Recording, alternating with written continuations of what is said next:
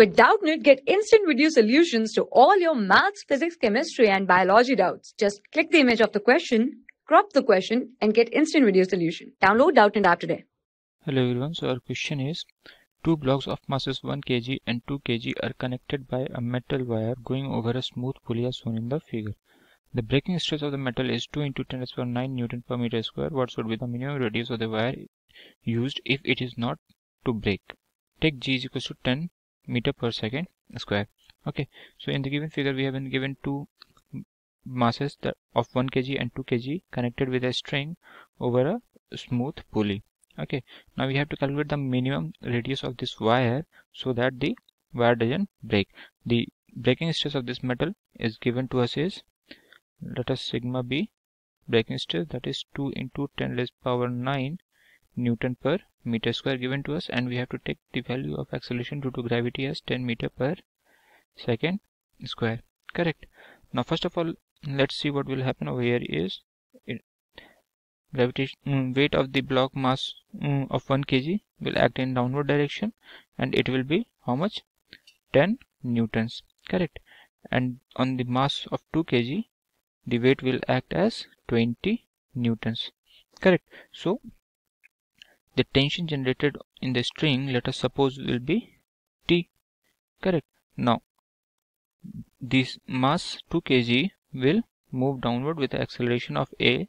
Correct. So the equation of motion for the two blocks will be equation of motion for the two masses will be what? For first mass of 1 kg, the tension will be T minus 10, as the block of mass 2 kg is going downward, so it will go upwards with the same acceleration A. Correct. So T minus A, that is net force, is equals to mass, that is 1 kg, into acceleration A. Let us suppose it equation number 1, and for the block 2 kg it will be 20 minus T will be, that is the net force, equals to mass into acceleration. Correct.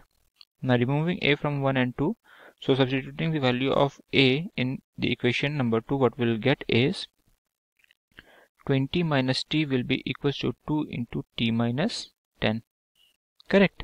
Now on solving it, what we will get is 20 minus T is equals to 2T minus 20. So 40 will be equals to 3T, or what we can say from here is the tension in the string generated will be 40 upon 3 newtons.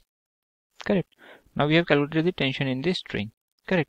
Now calculate the stress in this string generated due to this tension. So stress will be force or the tension in the string,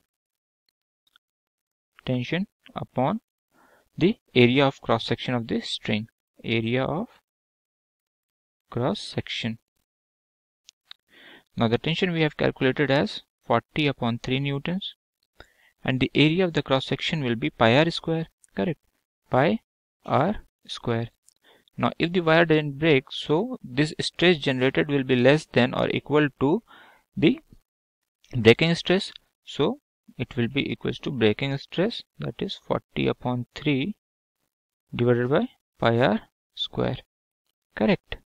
Now the breaking stress is given to us as 2 into 10 raised power 9 Newton per meter square. Correct. So put the value 2 into 10 raised power 9 Newton per meter square is equals to 40 upon 3 newtons divided by pi r square meter square.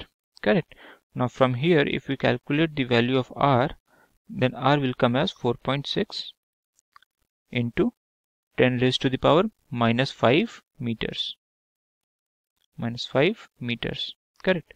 So we have to calculate the radius of this string. So this is the required answer.